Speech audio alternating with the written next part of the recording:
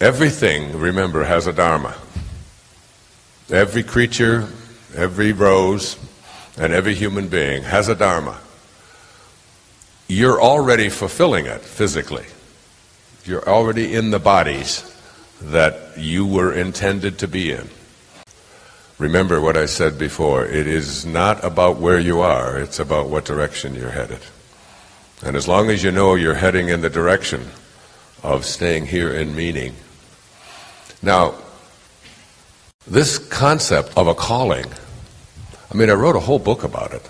It's called Inspiration, in Spirit. And the subtitle is called Your Ultimate Calling. So I'm going to introduce a word here to help you to identify your calling. And that word is passion. And it doesn't make any difference to me whether that passion has anything to do with making a living, or it's a part of the DOT, the Dictionary of Occupational Titles. What is it that you find passion about? And the only condition I place on it is that it is in alignment with God or with your source. All right? So that your passion, if your passion is about killing other people, for example, if your passion is about stealing, if your passion is about, I often said that there's two ways to have the tallest building in town.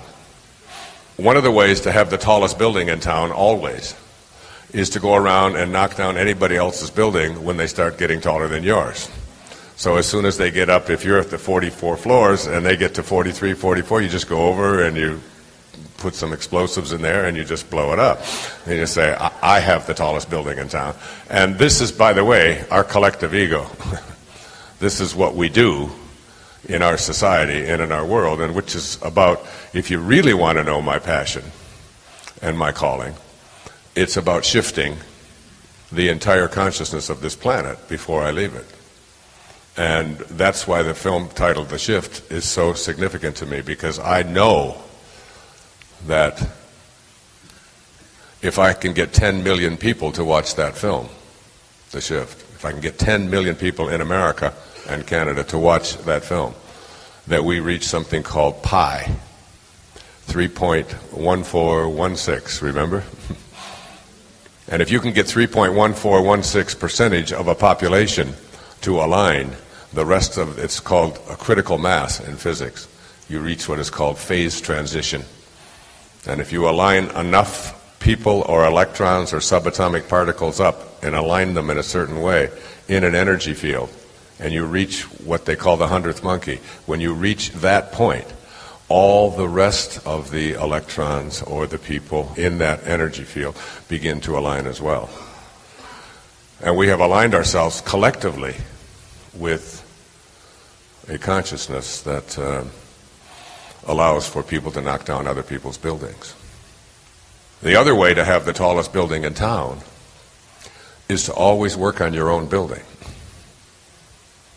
and not be concerned with anybody else's building or what anyone else out there is doing, or being consumed with trying to compete with or win or defend. To listen to your calling.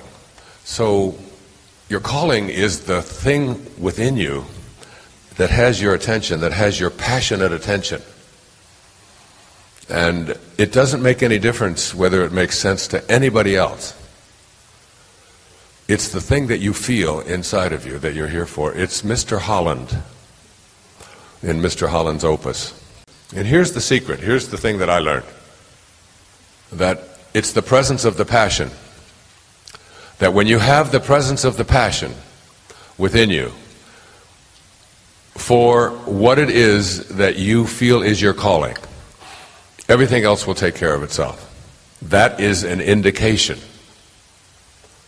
that you have God within you and guiding you. The word enthusiasm, and theos, iasm, translates to the God within in Greek. The God within. When you are enthusiastic about something, anything, when you have that kind of internal knowing that this is what I'm doing. And sometimes you have to, that Shakespeare's he wasn't just a great writer, he was an incredible philosopher. Probably the most famous lines from Shakespeare are from Hamlet. To be or not to be, that is the question. And that's a very profound question. But what follows that is much more profound. He said, after to be or not to be, that is the question. Whether 'tis nobler in the minds of men to suffer the slings and arrows of outrageous fortune, or to take arms against a sea of troubles, and thus by opposing end them. You have to ask the question, and that's what this program is about, and that's what the movie is about, and that's what the book is about, and that's what all of it is about. To be or not to be. Am I going to be who I came into this world to be, and there's something inside of me that has always been calling me to it? Or am I going to allow the slings and arrows of an outrageous fortune that has been imposed upon me by others to dictate my dharma? That's really the question. And it's a question that you can answer and respond to and live with